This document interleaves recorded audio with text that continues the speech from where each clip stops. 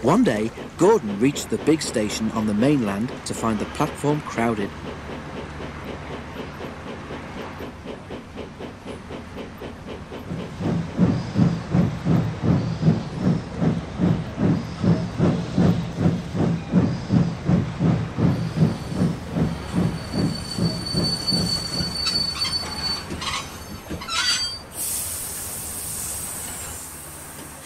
"It's a rail tour," explained his driver. "Going along the coastline to Carlisle, I think." The station master came up. "Can you help?" he asked. "These rail tour people are stuck because their train has failed.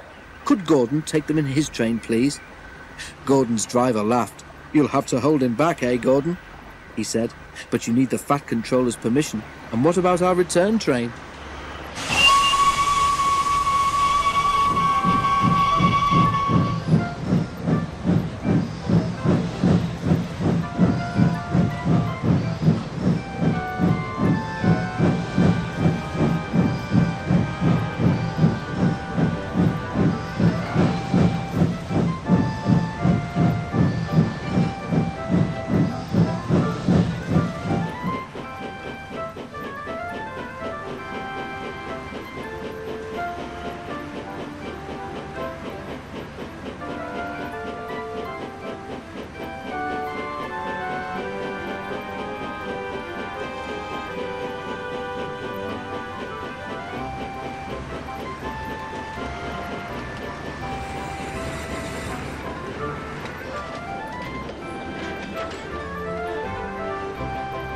The Fat Controller agreed at once, and then the station master rang the shed. "What can you substitute for Gordon's Express?" he asked. "There's the high-speed train that came yesterday," they suggested. "It's only got one power car working, but it should keep the Fat Controller's timing." Philippa, she preferred Pip for short, and Emma were delighted to stand in for Gordon.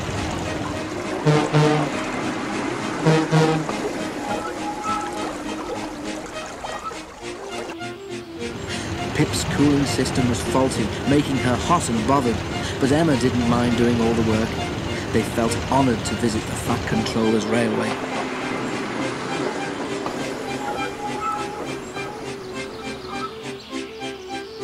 James, following a little later with a stopping train, was surprised when the signalman at the station beyond the works came up.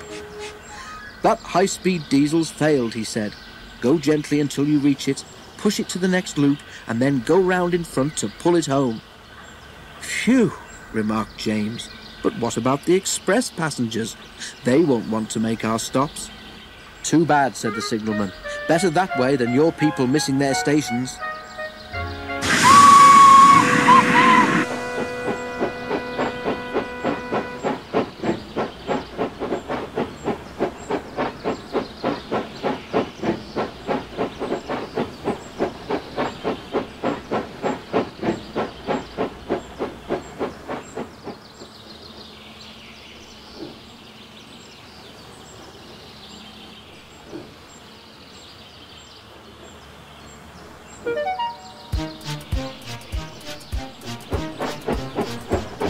James found the failed train about 2 miles in front.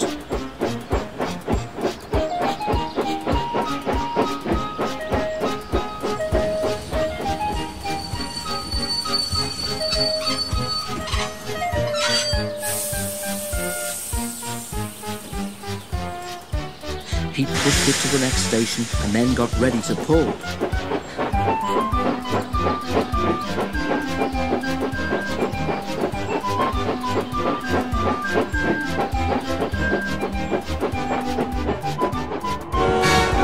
"I'm sorry I can't help," apologised Emma, who was in front, "but we are special lightweight coaches." "That's lucky," said James, who was already feeling puffed. But he found it easier than he expected. Once the train was moving, the coaches followed smoothly.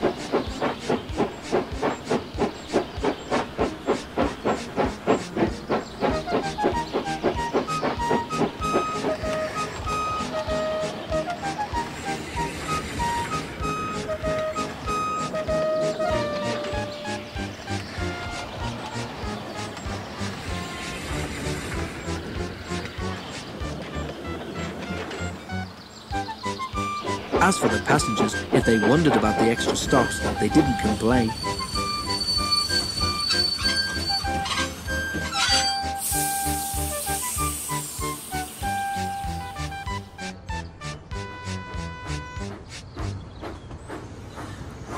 The Fat Controller met them. "I'm sorry we're late, sir," said James. "That's all right, James," said the Fat Controller. "I'm pleased with you. You have saved an awkward situation. Now, please make Pip and Emma welcome in the shed while I arrange their journey home." The other engines were quiet at first, but they soon found the diesels friendly, and before long they were all laughing together. James was glad Gordon was away. He might, he thought, so easily have said something to upset them. Gordon came home next day.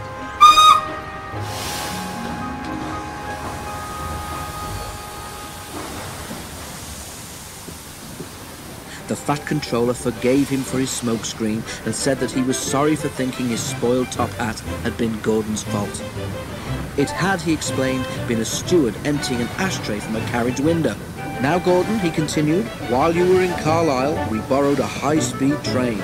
This has failed, and I want you to take her passengers home." He paused and smiled. "Show them how we do things, eh?" "I certainly will," promised Gordon. "Right," said Gordon's driver as they backed towards the train. "Today, Gordon, my lad, you can have the run of your life." He did too.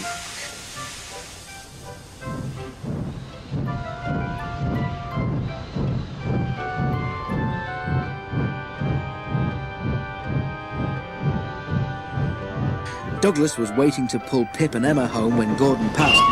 "Boop, boop, boop," whistled Gordon proudly.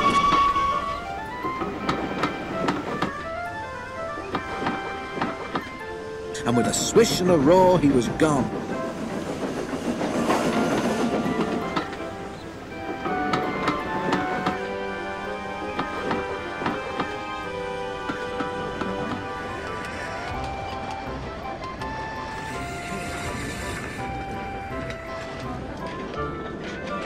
Pip and Emma watched enviously.